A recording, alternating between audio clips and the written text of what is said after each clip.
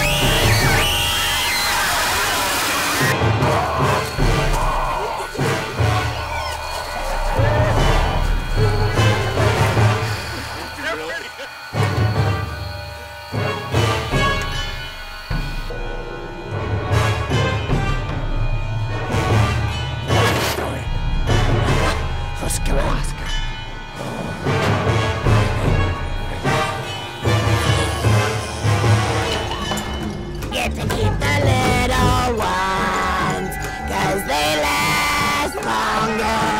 Mama said, no, no, no, no, no, no,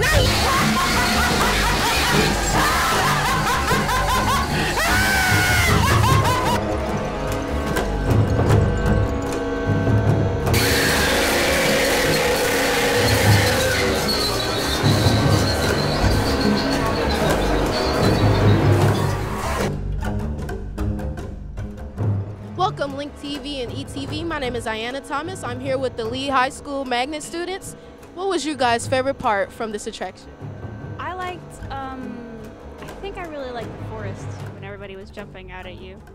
What about you? I think the anticipation was really it, because you walk through the wall, like through the halls and stuff, and you'd be waiting for someone to come out, and then they don't come and they pop out, and you're just like, oh gosh.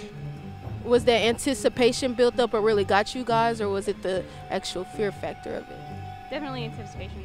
My favorite part was the swamp where everybody just kept sliding across the board, and I got scared.